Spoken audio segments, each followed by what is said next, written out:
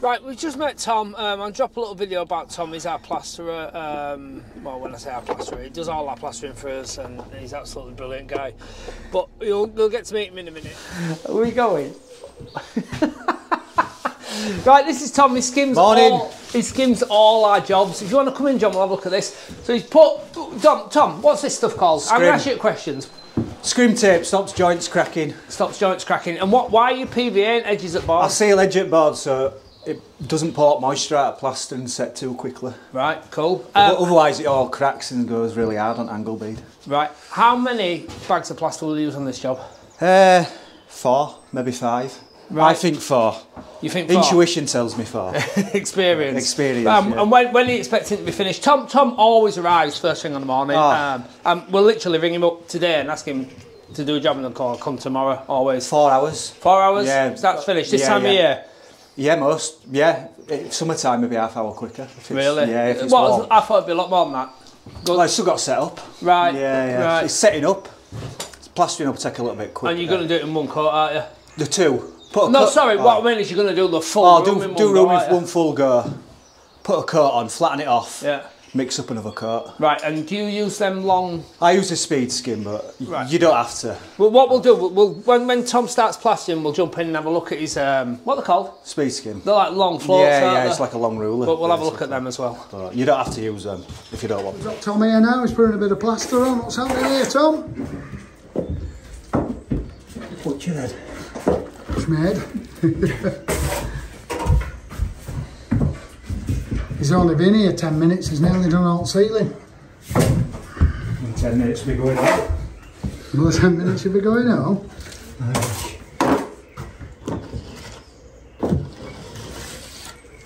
that. Right, Tom, what's that you're using there? Just be speed skim to flatten it all in. Is it any good? Yeah, I only smooth that now, to be fair. I only flatten lines in with it, but I'll finish it with my trowel as normal. What do you do? Get it smooth with that, and then at the last I just flatten big lines out really. And then use your normal trowel. I'll leave it 10 minutes or so, then I'll get my trowel out, normal Marshall trowel, and finish it off properly. Good. Right, Tom's kindly letting me have a go of his, what's it called? Speed skim. Speed skim. So I'm going to have a go at it. If I mess it up, please don't laugh. Yeah. So just like that, Tom? Just up, gentle, no pressure. Can't go wrong. Not too bad. Can't go right, there you go, thank you. And the Tom obviously does it a lot quicker than me, all the way up, but I was absolutely nervous. Right, I'm off for breakfast. Cheers, Tom. We're a bit slow this morning, so we'll be lots of time for questions, I think. So what we're going to do, I'm just going off to get some steel wide armoured, and I am just shooing across the road. Go on then. And Jen's going to fire a lot of questions at me because we're absolutely way behind now with questions. So fire away, Jen. Right, so... Oh, before we do as well, I had quite a few messages now on the burner phone. If you're watching this, I did actually say you won't get a reply, just send the WhatsApp message. I know some have sent text messages as well, so we're going to include them as well because some people haven't got WhatsApp.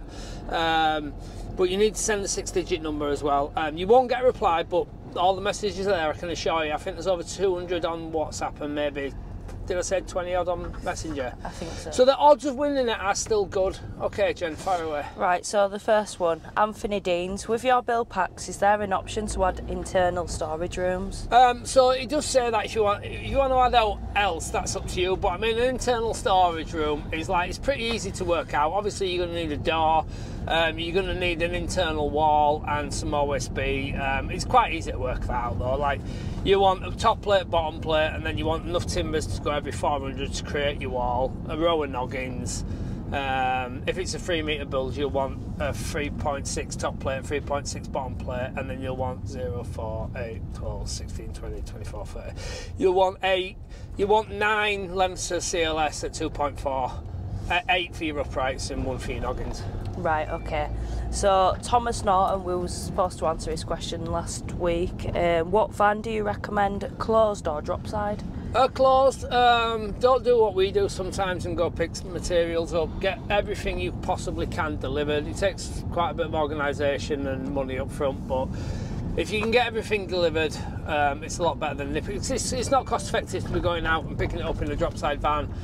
But I'd definitely get a van like this, a box van, so you can keep all your stuff hidden from thieving crackheads. So this question, I think we asked it the other day, but it's just, I think he's reworded it because we might not have answered it in the right way. So, Cobra Steve, can you continue a patio by laying the slabs onto or instead of wooden floor? Yeah, I did see this pop up, but I'm still not quite sure what you mean.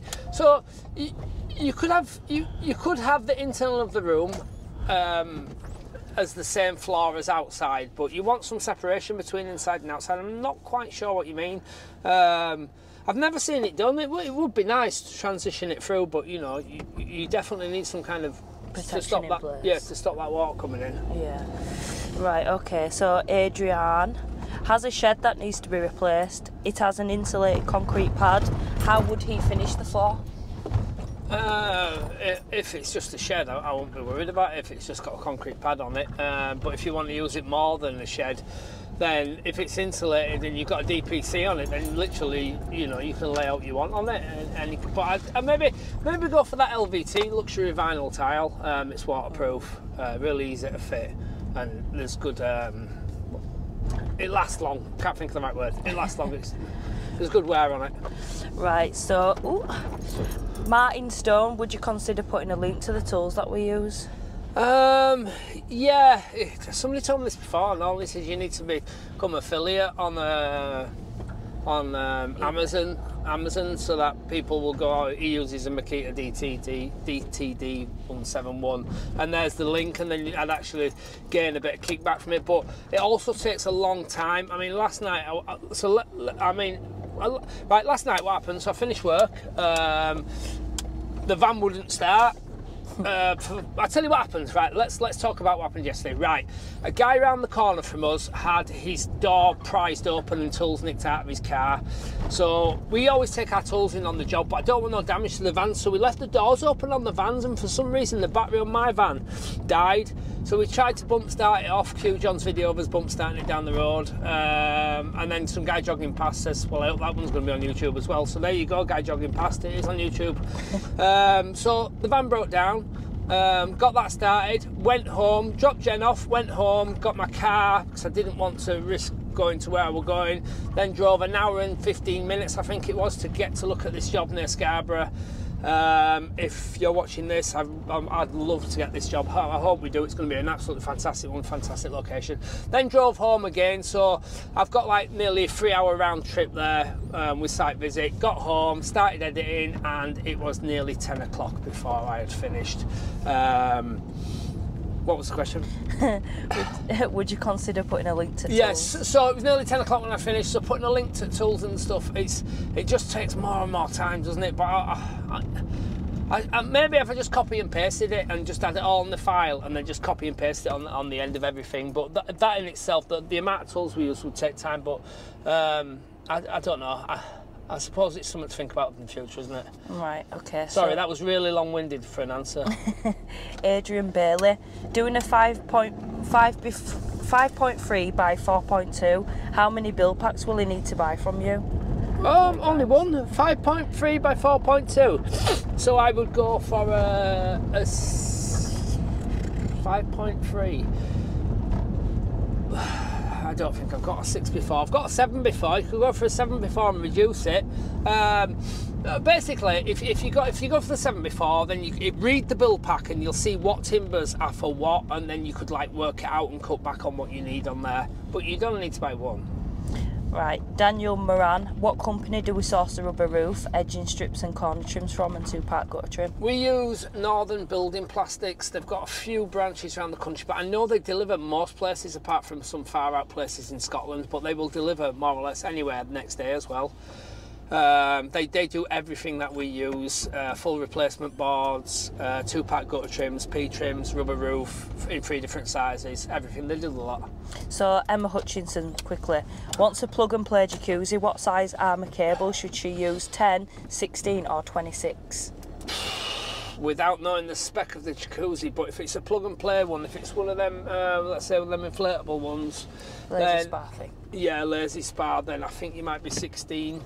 But anything bigger than that, I think you'd be going up. It all depends. I couldn't comment without the spec on the thing, and I'd have to put it to an electrician anyway. But you, I know some of them come with a plug that you just plug straight in, but it's not suitable. Can you remember what cable we used for that windy job?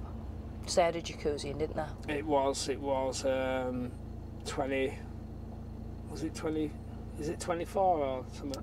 It was 20 something anyway, because it was a big one, wasn't it? Yep. Right. Okay then. So we've just arrived at the place. We get our. Go on, fire away, because I'm waiting for a parking space up here. Nyqua 66. Did you win diesel roulette?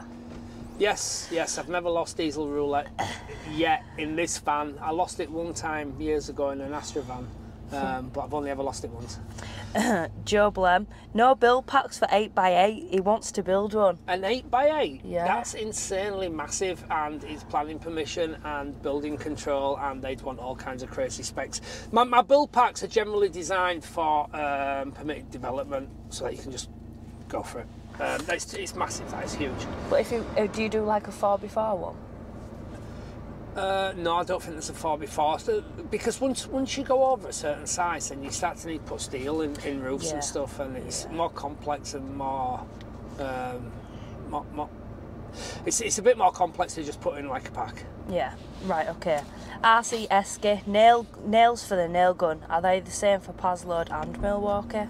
Yes, yeah, I know there's a slight different angle variation on some of them, but all the nails we use are universal, where they'll go in the Paslode or the Milwaukee. The second fix, I don't know if you're on about, I think you might be on about first fix by the term nails, but the second fix we use 18 gauge. We will explain that when we do the cedar cladding as well, why we use 18. It is 18, isn't it? Yeah. 18 gauge, yeah. Oh, so Cobra Steve said what he meant was if he was to continue the patio theme up and into the room, would the tiles rot the wooden base, as it's the garden room and it can't breathe like bare wood can? So basically he's saying, would he just be able to put the patio onto the wooden base that we use? Yes, you could.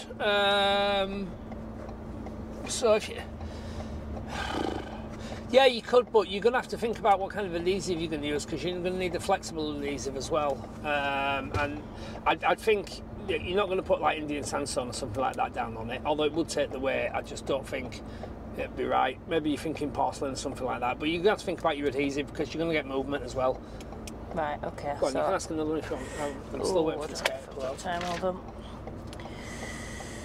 Okay, Kevin Fish, my house foundations are piled because of local ground conditions. Does your system work on this kind of ground? We've never had, we've never come across one that hasn't worked as of yet. Bearing in mind, right, that these buildings are only like 4-5 ton maximum, yeah? So, you know, when you think about a house, it's a hell of a lot more. One pack of bricks is probably 700-800 kilos, isn't it? You know, so you don't actually need the foundations that you would for a house extension, if that makes sense. One more. DB96, bought a build pack 5x3, excellent value for £96. Thank you. Makes sourcing materials so much easier and easy in Ireland. He's cladding 2 sides in metal cladding. Can he fix the metal to the timber slate battens rather than buying resilient bars? And what gap to leave at the top to be able to run the soffit in? So you can fix it with timber battens, because right, we're going to fit the metal today. Oh. Coming for the 10 mil. Yeah, and some other stuff. Okay, yeah. Maybe it's better park on the other side, because the cable is there.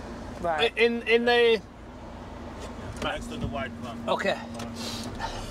all that parked in the wrong place. Right, sorry, repeat the question. Oh, right, so we're going to do the metal today. We're going to do the metal today. Jen and John went to look at the metal being processed yesterday, so we're going to drop a video in with that as well. You can use it on the slate battens, which is what we used to do, and Jen will explain about the screws. We used to use like a tech screw, designed to go through the metal and then into the wood, and then with a colour-coded cap on top. So you can do that. The only reason why we use a resilient bar is because we like to rivet it now, because it's a little bit of a neater job. Right, okay, so let's crack on with this then. We'll speak to you soon. Yeah. Thank you. Okay, we're in Smans. This is where we get our electrics from. If you want to just span over here and just see, it's right there in black and brown. Black and brown. Tony Montana. You want to say hello? Hello. Right, so just to elaborate, DB96, he asked what's the gap to leave at the top to be able to run the soffit in. Right, so what we did, we set up a little jig because we fell foul of it before. The soffit being 10mm, we left 10mm gap. But of course the roof is on a pitch, even though it's very slight, the gap was a lot smaller.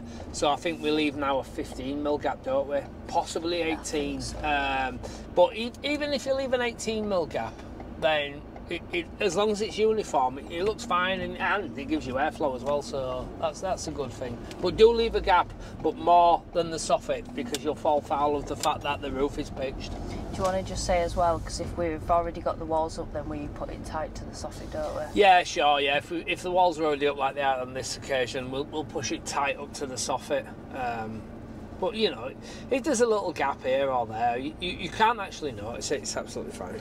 Right, Pete James, can he pre-order the steel for his bifolds if he knows the bifold size? Yeah, sure. So you want a minimum of 300 bearing on both sides. So if your doors are 4 metres, you want 4,600. If your doors are 3.6, you want 4.2. Right. 300mm bearing minimum on each side. Pete James has said minimum width from the main wall to bifolds, 400mm gap plus wood required. Will that be okay? He doesn't want the bifolds in the centre. Minimum width? Yeah, from the main wall to the bifolds. It's on about the cheeks, innit? Yeah, the cheeks. Yeah, the cheeks we've got. So this one we've got. I know you measured it yesterday. One was 400, yeah, wasn't it? And then one was about 330 because of the difference in cladding on each side. Mm-hmm. But you want, like I say, I mean, the smallest we've had is a 200mm cheek on each side. I won't go any smaller than that because you've got a lot of weight on that steel because the roof's pushing down as well. So Dan Wareham says, does the steel have to be directly over the top of the door placement? No. In fact, it would be better if the timber was above the door, but you need the steel above the door to keep the weight from bearing down on the doors, but it doesn't have to be directly above, just somewhere in close relation to the top of the door, I guess. Right, so Will Ellis, excuse me. Willie, I don't know. We put some sort of sheeting up before we do plasterboarding. Can you give a bit of insight as to why, and would you be able to replace this step with moisture-resistant plasterboard? Yes. So we addressed this yesterday. Right, so we always put it up, right? The vapour barrier, whole issue about the vapour barrier is you put it up, but you're going to put holes in it. So are you actually, doing anything? The report came back and it said it was pretty redundant, apart from making it a bit, helping with air tightness. We did discuss it yesterday, and yes, you could use foil-backed boards because obviously that is a vapour barrier in itself. But the foil-back boards, I'm not sure of the expense of them. They're probably quite a bit more expensive than a regular board, and the polythene, I know it's a pain to put up, but if you've got a stapler, I think it's £40 now a roll will do a room. Yeah, you can use the foil-back plasterboards. Right, Niall Moran with small. No. Niall Moran. Now I know of somebody called Niall Moran in Leeds. I don't know if that is you. Some relation to Chris Kilroy. I don't know if it is you, but if it is, say hi. All right, hi. Oh, you mean him say hi? Yeah, not you. With smaller bifolds on this build, do you still need the steel, or could you get away with the timber? You could get, right, so the 2.6, I mean, they're only 400 smaller than the 3 metre set. On the elevation we're on, because we're on the side elevation, the way the roof isn't bearing down on that, you could have got away with the double timber, although I still would have always put steel in. The steel, I think the steel was, give or take, £150. So it's a bit of a, I know it's a more expense and it's heavy and you've got a fix to it and stuff like that, but it is reassuringly strong. Right. But you can double timber and bolt together or flitch beam. Right, okay. Auto. Sorry. Untreated metal will rust quick. Right. Untreated metal. Right. I've been in sort of construction for some time now. I'm droning on with these, right? I've been in construction for some time, right? I've stripped out houses that are 150, 200 plus years old with steel in. Yes, there is rust formed, but no, it has not affected the steel. If you leave, I mean, if you Google rust rates, yeah, rust rates, I will be dead and buried and bones before that steel rusts, and so will you and anybody that's watching this in the next 50 years. Google rust rates. The ships under the sea in salt water that are still there, that have been there. I mean, when Titanic sank, you know, it's still there, isn't it? And it's in salt water. It's not going to rust in our lifetime or your lifetime or anybody's. If you want, get them galvanised, paint it, whatever you want to do, yeah. Right, Francis MC Manara. Sorry, and I'm not being smart about that. It just, loads of people say this, right? It does rust, yeah, of course it rusts, right? But it won't rust in our lifetime or your children's lifetime. Yeah. Francis MC Namara, Feather Edge. Yeah, that's McNamara. McNamara. Ah, right. Okay. Is it M small T? It doesn't say it, just MC. Is he a DJ? I don't know. You were a DJ at one time, weren't you? Don't go there. Remember when you were a DJ? What was your DJ then? I'm not saying. Come on. No, Right, go on then. Right. Feather Edge, shiplap, barrel board for cladding. Which would you recommend? And would one vertical batten be enough for when cladding horizontal? Right, Feather Edge. Right, we always used to put Feather Edge on the back, and it's really good. It's good on the back. You can treat it. It lasts, but it's not overly attractive on the front or the sides visible. But saying that, I would always double batten as well. Double batten allows more airflow, and we will discuss double battening when we fit the cedar. We might even discuss double battening today, but double batten if you can get away with it. Right, okay, so I won't ask any more because we've just... No, go on, one more. I've got to park up. Okay, alright, hold on then. Why don't you guys... diced. Why don't you guys use a recip saw to cut the rods with a decent metal blade? Because we've got a bandsaw, and I've just got round to getting some new blades for it. We did talk about this a few times. Me and John, we were going to get some blades and stuff like that, but then I got the bandsaw, and the bandsaw's ace. So we stick with the bandsaw. But I mean, I do actually prefer using the hand grinder as well.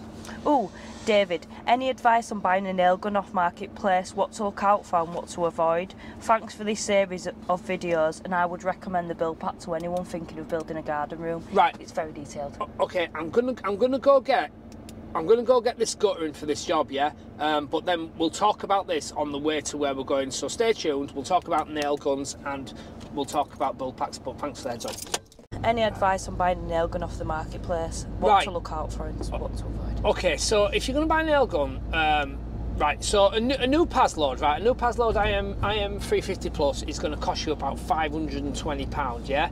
Right, if you use it, and then you can sell it, but you'll probably sell it for about $350 because you'll build one job out of it, right? So if that's not an option for you, then if you're going to buy a second-hand nail gun off marketplace, I would go for Pasload IM 350 plus rather than the new one, because the nails are twice the price and the gas is really expensive.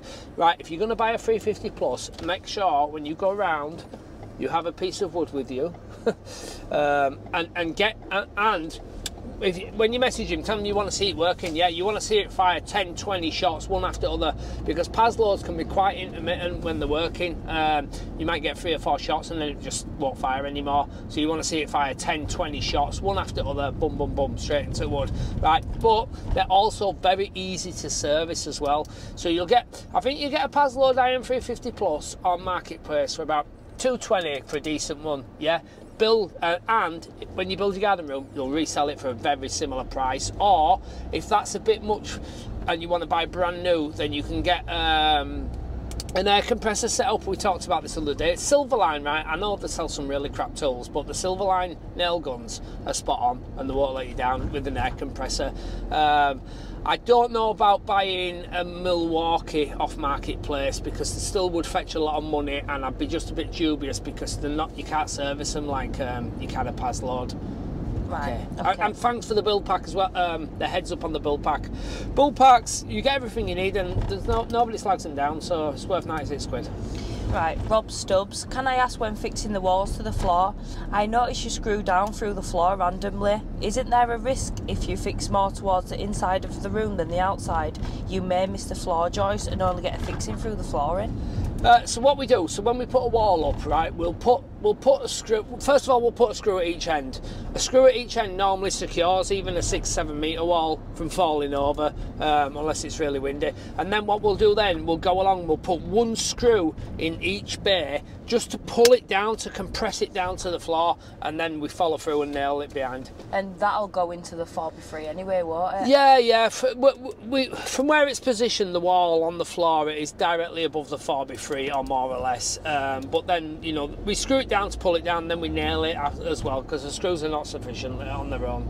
Lee Campbell, any tips for an odd-shaped garden room such as a kite, and how much use would a build pack be for a room this shape?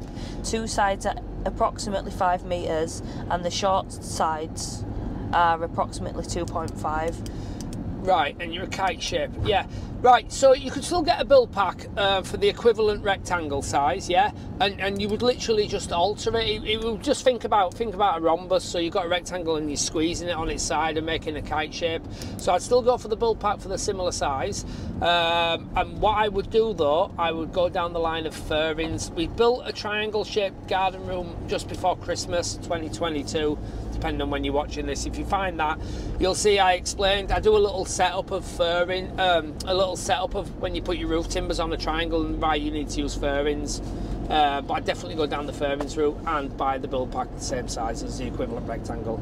Right, Darren Irvin, do you ever or could you PU glue all the walls, as he lives in a high area with considerable wind and it will aid movement and creaking? No, honestly, mate, if you build it and put in the fixings, we put in the fixings and build to our standard, it ain't gonna creak. Trust me, it'll be absolutely solid. Right, okay, hold on. Hoog 11, have you tried DeWalt Forstner type bit 75mm instead of chainsaw for recessing top bolt on floor frame? A DeWalt Forstner bit? Yes. Is that what it says? Yes. Right, so I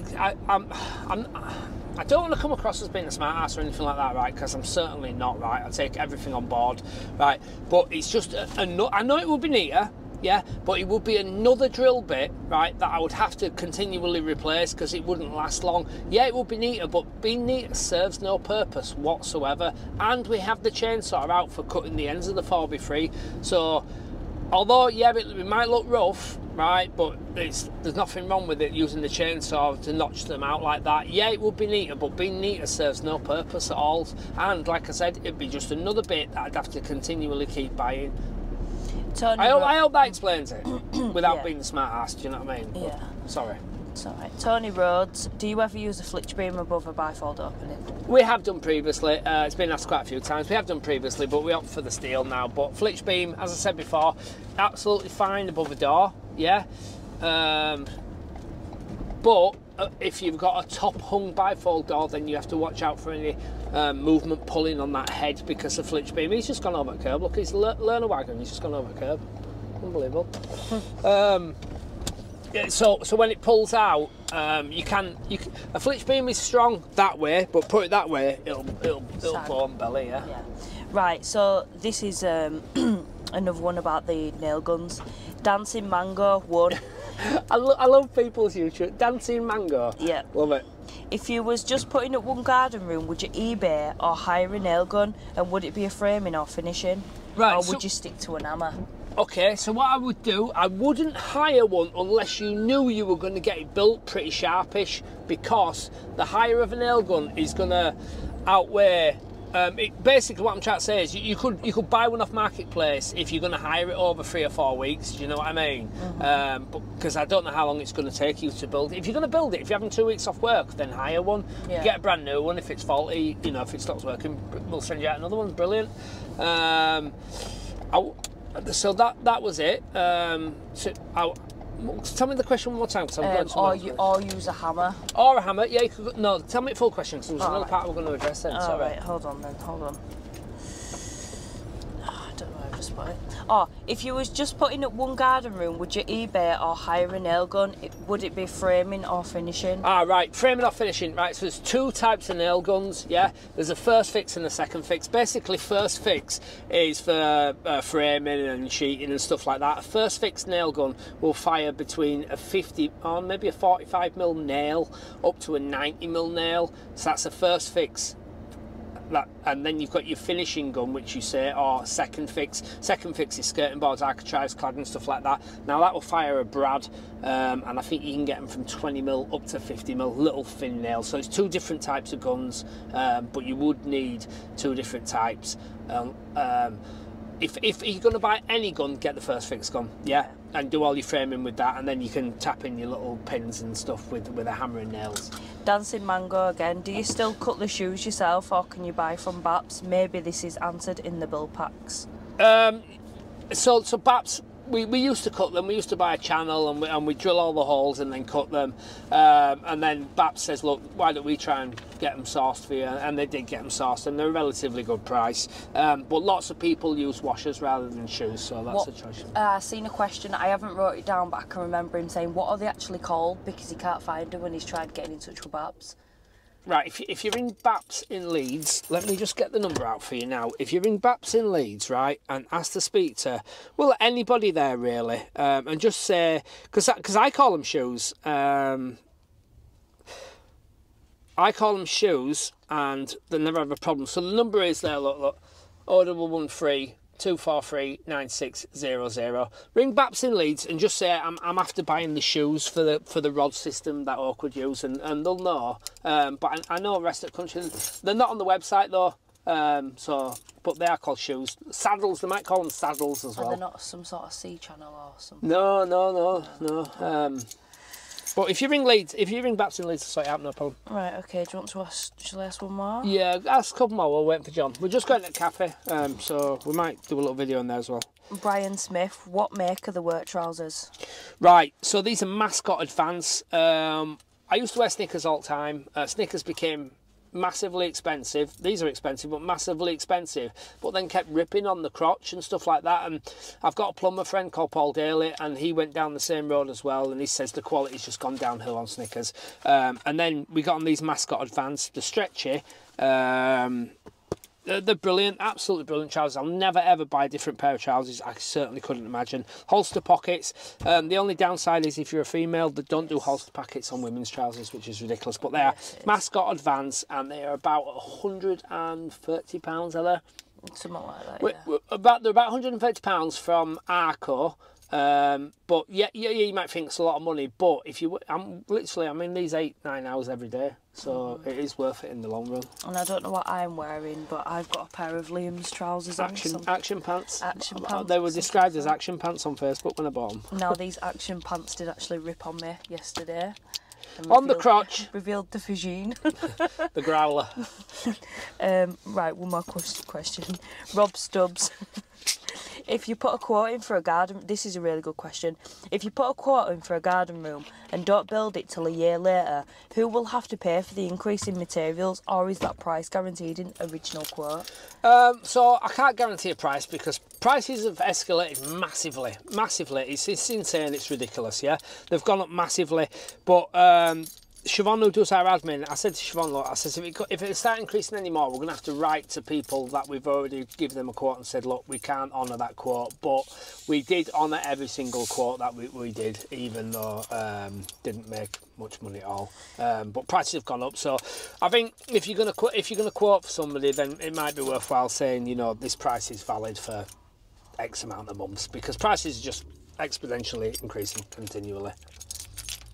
Oh, that's lovely. Nikewa 66. How many handsaws do we go through, and can we get a hoodie to promote you? Hoodie? A hoodie? A hoodie? He wants a hoodie to promote us. Oh, right. So handsaws. What I used to do, I'd get when they ordered my bill pack. I'd get free handsaws, a pack of free handsaws. But then found out we very rarely use handsaws, and then I'm buying brand new handsaws to cut insulation and plasterboard with, which makes no sense. But we would get away with one handsaw per job, wouldn't we? Everything's tooled now, innit? Everything's battery operated, but one handsaw would more than suffice. In fact, we'd probably do a job without a handsaw. Yeah. Couldn't we? Yeah. Right, Inkland, would it be a good idea to use a square plate washer to lock against the concrete on the rod you resined in? You can't be sure how much concrete is left under the rod once you've drilled the pad, so the washer would ensure the rod couldn't push down over the ears. Yeah, you could do, but we did one before and we did drop a washer on and then wind a nut down on that, but the one we've just done, it's literally the middle of the room, so it's only to take the bounce out of the floor, so it's never ever going to push through anyway. And not just that, the nuts are bigger than the hole that we actually drilled, the nut on the rod is actually bigger than the hole, so the rod is 24mm, the hole, we ended up drilling a 30mm hole in the end, didn't we? But the nut is bigger and the nut won't go through the concrete. So that's that. Right, okay. Thomas I'm just going to call him what I've been calling him all the time. Thomas MC McNamara. Yes. McNamara Wants to use my garden room as a gym with heavy weights alone, equipment in over 400 kilograms of iron weights. Hold on. So he's saying before any equipment's in there, he's got heavy weights that weigh 400 kilograms alone. Would you recommend the rod system for a gym with heavy weights and equipment, or up for a reinforced pad? Absolutely. You think about these old school gyms before the advent of what's the gym's called? What's the gym's called? When did I used to go? When I used to be fat? He's lying. He's never been to gym. I have been to gym. Exercise for Less. Exercise for Less and all them gyms. Yeah, they're in warehouses now. But think about the old school gyms in mills and in old buildings. Yeah, so you've literally just got normal floors. Different timber floors on timber joists, and you're throwing weights around in there, absolutely no problem.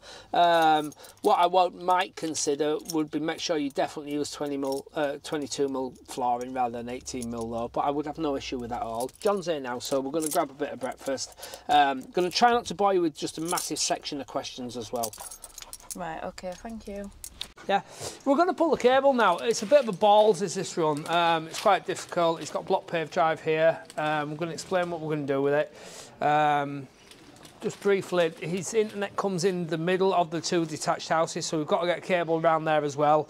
We're running a 10mm steel wide armoured 3-core.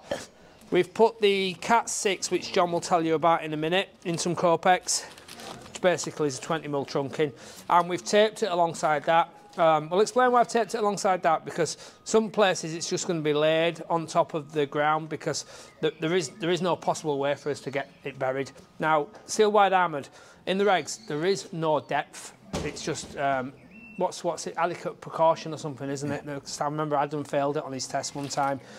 But that's what we're going to do. John's going to explain why we run it alongside it and why there is no interference as well, but I'll put you over to John and talk about his Cat 6, his connectors, and what he's just done to make sure this cable's good before we got the effort of pulling it. Well, we'll talk about this first. So, on this side, I've put this connector on. It is going to be getting chopped off, but because the run is so long, we've decided, me and Liam, that it's worth wasting 2 of these connectors. I've put one on the other side, one on this side, and I've put my testers on it just to make sure that we've got continuity on all the 8 cables, and we have. So as long as anybody doesn't chop through it now, we know that this cable's perfect. So talking about this cable, if you come over here, you'll see this is a Cat 6 exterior grade cable. We've got this plastic tube through here, which I'm sure is for structural strength of the cable when you're bending it, so that you can't snap the cores. I think that's what it's for anyway.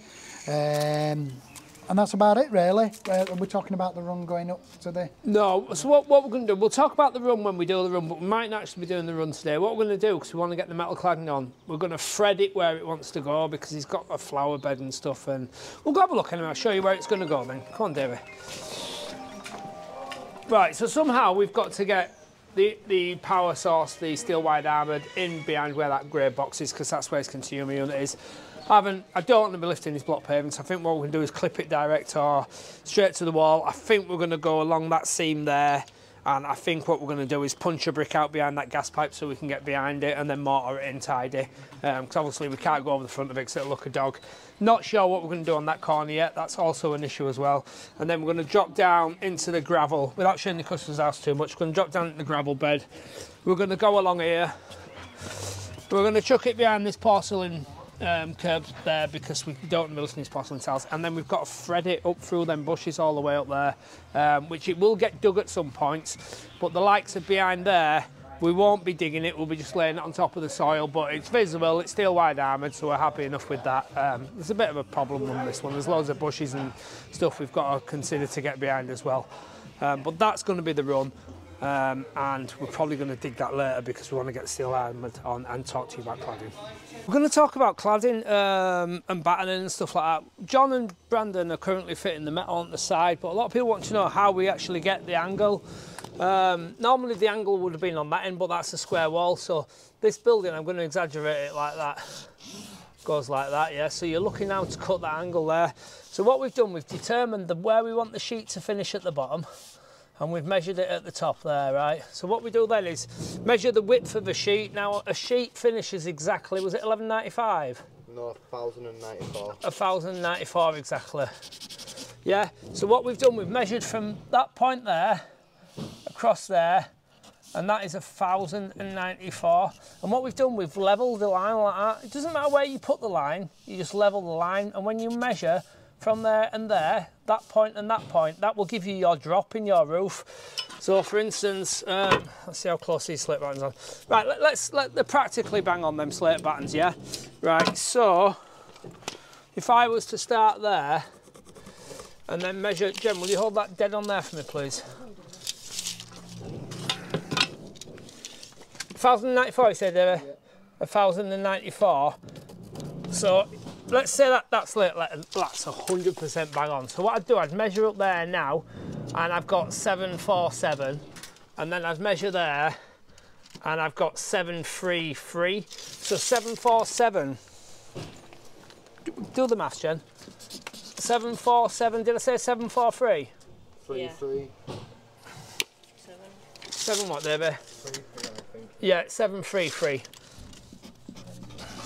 Don't know what that 14. is. Right, so I've got a 14 millimetre difference between there and there. So what we would do, we start at one end and we measure up from the bottom of the sheet, and then at that side of the sheet we'll measure up and we'll have 14 mil difference, and then we'll strike a line from there to there. We'll show you that happening, and then we'll cut that off, and then we've then created the pitch on the roof. So it doesn't matter where you put that plumb line, level line rather, it doesn't matter, you know, it's just a datum line, but what you need to do, that point is critical, the width of the sheet, whatever sheets you're using. So when you measure up from there and there, that's the difference. So the deduction of 14 mil is the drop between there to there in that sheet, if that makes sense. That makes sense, yeah? On this back wall, we're going to show you, we can't get in to show you that one being fixed because the fence is like that and it's really tight. So that's how you cut the angle, but we're going to show you the back wall. We'll also show you the transitions between, we will have cedar here and metal there, and we're going to show you how we're going to transition around that, and we're also going to show you how we're going to get around the corner on the metal and all. There's a couple of ways of doing that. What I'd like to do is bend the metal around the building. Whether or not I'll be able to, I don't know. We have done it previously. If not, we'll use a flashing. Battening. Right, David, just jump here, mate. Right, we're using resilient bar for the metal, yeah? It doesn't need the airflow like timber does, because it doesn't need to dry out like it does, but you've still got airflow coming up through there, so that's great, that's good. You can use slate lats and screws like I've explained, but on wooden cladding you ideally want to have double battening. So when let's say for instance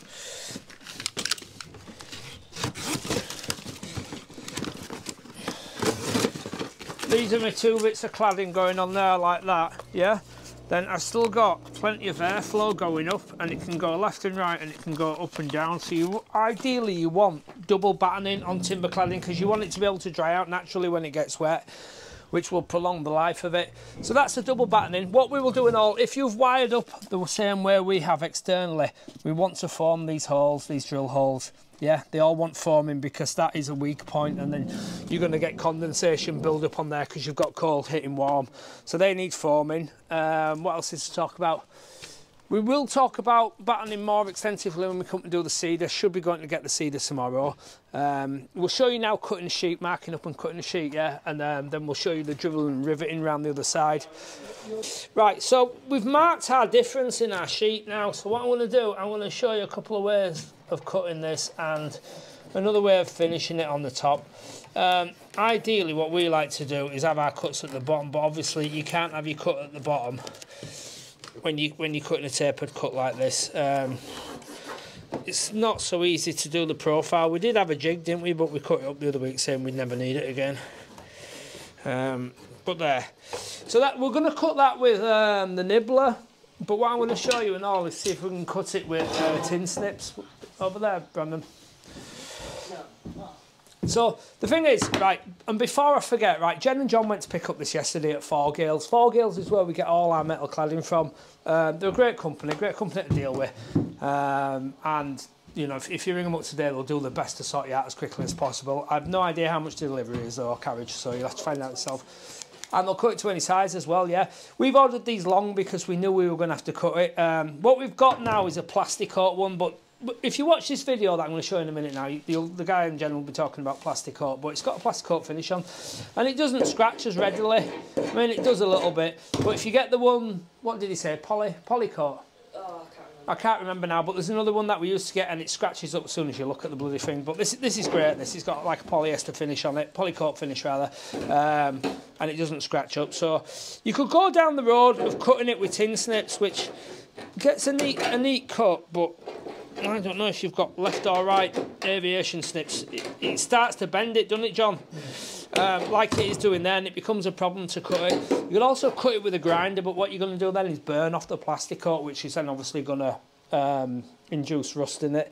So another way of doing this, if you can't do this right, you cut it with a grinder, yeah, and you've got a bit of a rough cut. Then what you can do then is order a flashing. That detail there is 30mm. So if you order a flashing off Forgale at 30mm by 50mm, the 30mm will sit there, the 50 will hang down over your rough cut, and then you can just rivet it to the front of your cuts so it'll look nice, nice and tidy, if that's the road you're going to go down. But with this one, we're going to use the nibbler, aren't we, Davey? Yeah? You want to cut it, Jen, or me? Either. Right, where is it? Sorry. Yeah, it's fine. It's a Makita nibbler. How long we had this? A couple of years now. Nearly 2 years. Nearly 2 years, and we've never actually changed the bit in it. But it's a great tool. It just bends it a little.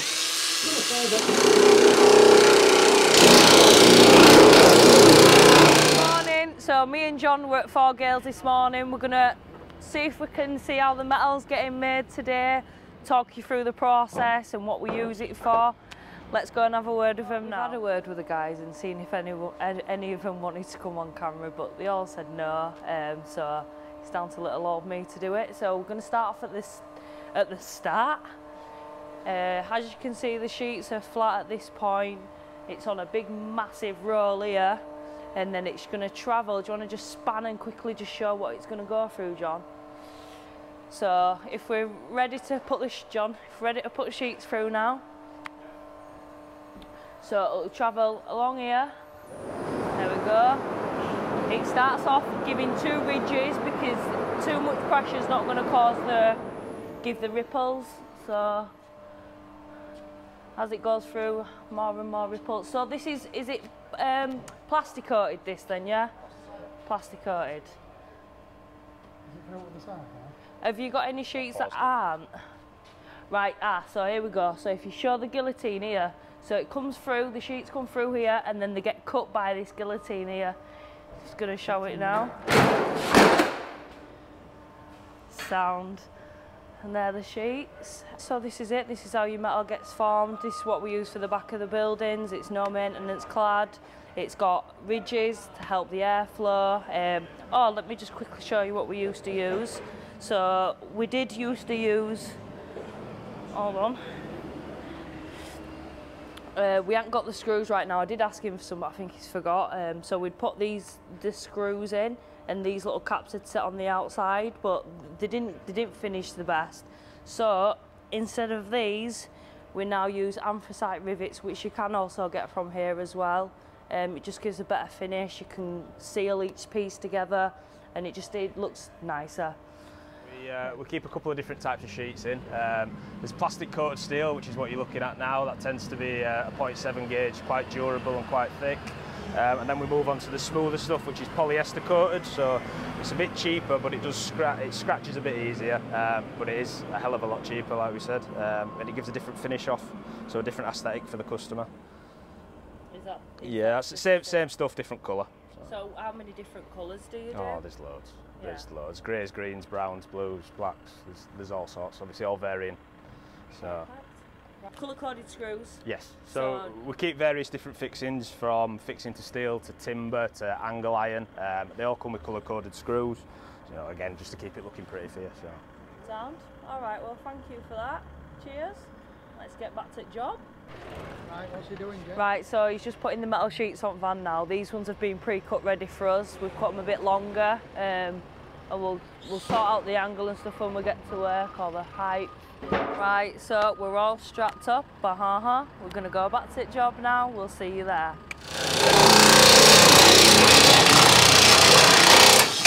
So that cuts that. It leaves these like almost like little toenail clippings. They're a bugger to get off your grass, so that's why we're cutting in here. And it's not actually that sharp. It is a little bit sharp, but not that sharp. So that's how we're going to cut that. John is then going to rivet it together, right, John? So what we do is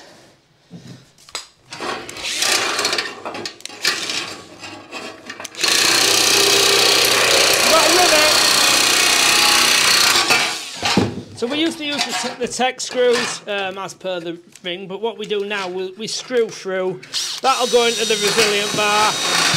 I'll screw through into the resilient bar, pop a rivet in there. And it rivets it. The colour coded, look, it's nice and tidy. Like if you've ever used a manual rivet gun, you know what a pile of crap they are. That's a brilliant kit. And it gets the ends. Yeah, the M12 one, and it collects the bits in there as well. Yeah, so you can pick up your crap as you're going along. Riveting's a nice little feature. What we used to do is screws and the colour-coded caps, didn't we, Jen? But as you've just seen Jen in the video now, she'll show you the colour-coded caps. What we've done, I'm going to show you in a minute, but we've actually folded that corner bit of metal round. So where John's got his hand now, instead of a flashing, we've come round from the side and folded it round. It's a bit of a four-man job, but we've managed to do it.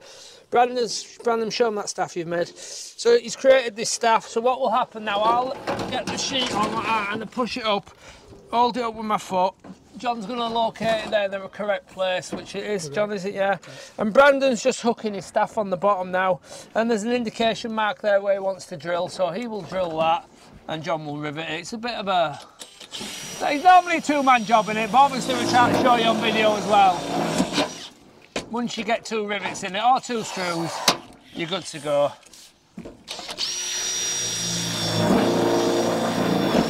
But you can see the detail on the finish there with the rivets. It's a lot nicer than the screw caps. The 5mm drill bit and a colour-coded rivet. What they'll do, they'll basically go along now and they'll do every single panel, and you can see the resilient bar there, so they're going to drill through there, through the resilient bar, and then that will pull that up, rivet that to that, and of course that's fixed to the timber frame as well. So at the front of the side we will have a cedar corner.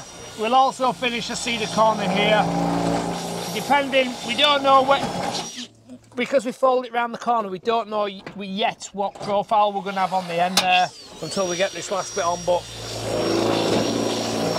I will make something if the cedar corner doesn't work on it. Right, so that's another day over now. That's a no maintenance cladding, so that's finished lovely there. Sometimes it finishes on a high, but then that's another detail altogether, which I can't really show you until it does finish, but that'll finish nice with the cedar corner. You can see it's all riveted. It just wants to wipe down there. You can see there, I'll just step back. You can see we've bent it round the corner there rather than putting a flashing on. We did that on the triangle job and all, we forced it round the corner. There's a bit of a squeeze for 4 people, but we managed it. So that's them 2 sides completed. In here now, John, are all the first fix electrics done? Yeah. Right, John will talk you through all the first fix electrics and he'll draw you some drawings as well.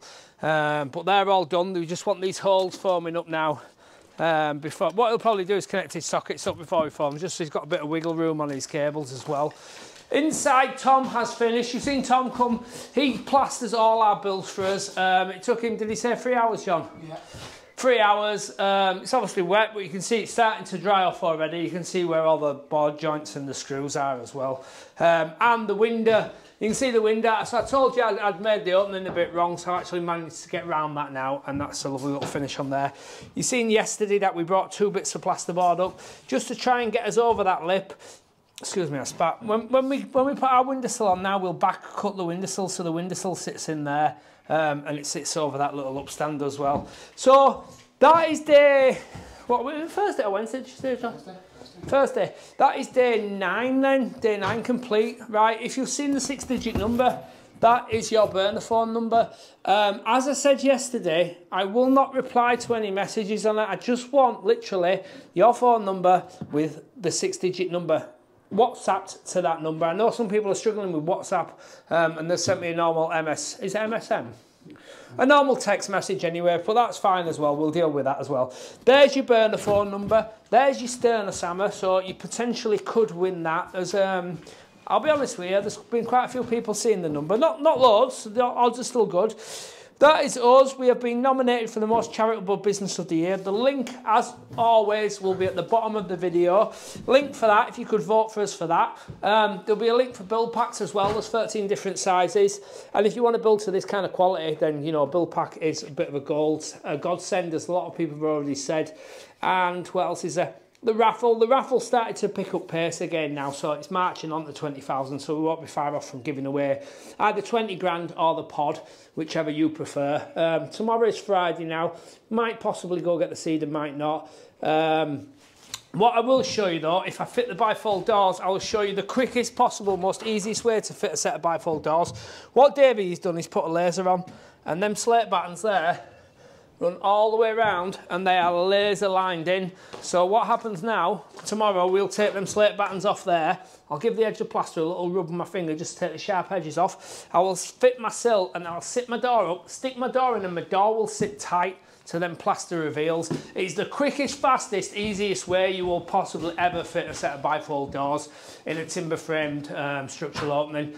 But like I say, you've got to put your slate battens on dead right. And you know why I fit the window. We wouldn't normally do that. Obviously, that plaster will clean all that off there, no problem. But I don't normally like to fit them first. Is that it, John? Is there anything else? So we've clad the side in metal, we've clad the back in metal. I showed you how to do the angle in metal as well. We've answered quite a few questions today as well. I don't know if you're finding that bit boring, but I know a lot of people have asked questions, so we'll probably go on with that until we finish this build. Tomorrow is Friday. Get some doors in. Will you second fix tomorrow, John?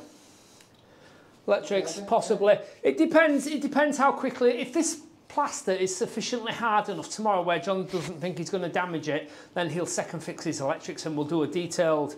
John will do a detailed description of all the electrics, I suppose, won't you then, John? We're going to talk about the cabling and all, because at the moment all we did was pull the cable up to the building so that we could get it behind, and what we've done, we've cleated the cable up behind one of the high profiles on the metal, so it's actually sat behind one of them high profiles. It takes a bit of time to work it out, but it's a good little thing.